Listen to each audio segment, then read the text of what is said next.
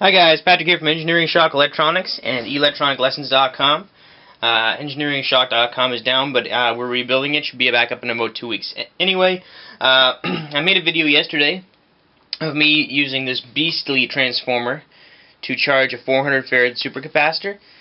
So what I'm doing today is I'm putting two 2600 farad capacitors in series, and I'm going to charge it to just under 5 volts. And so we've got a series bank of a max charge of 5 volts at 1300 farads. So this is going to take a long time to charge, but what I've got here is my beastly transformer, and one of the outputs AC is 6 volts, and I've got a huge rectifier, which I'm actually going to stop the video and I'm going to give you a close-up of it right now.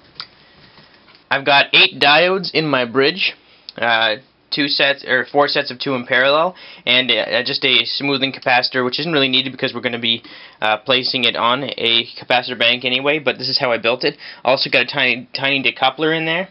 It should output 6 volts at about 3 amps, but I'm thinking it'll actually be outputting a heck of a lot more than that. Anyway, this is probably the safest project I've ever done. I've got the transformer has many outputs, including a 400 volt AC, 200 milliamp output, which is taped off, so I won't electrocute myself. But I'm expecting that this will charge pretty darn fast. So let's just plug it in. Okay, I'm just about to plug my transformer in. Got my safety glasses. I'm not going to keep it plugged in for long. This is essentially just want to see how the charge rate of these two capacitors in series.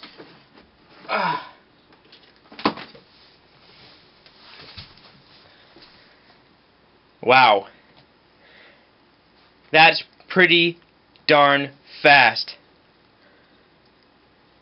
I'm expecting actually to see some of the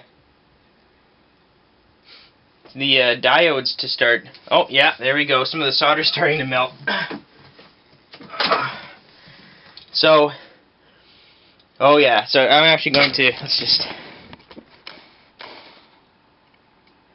Not sure if you can see any of the smoke coming off that, but there's some solder starting to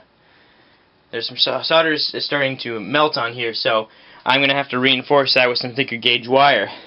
But we just charged a 13 farad supercapacitor bank to a volt in no time flat.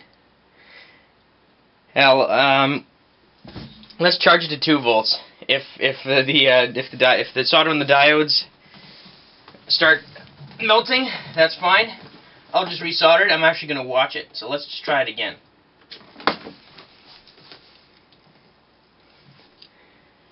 Wow, that's charging really fast.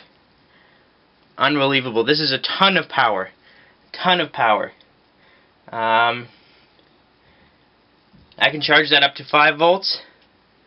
And I'm just watching the... Oh, starting to smoke again. So now I'm going to stop it. Ah, shit!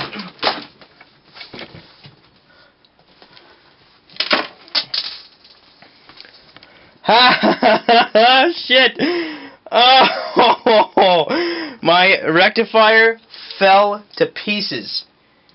That's what I get. Whew.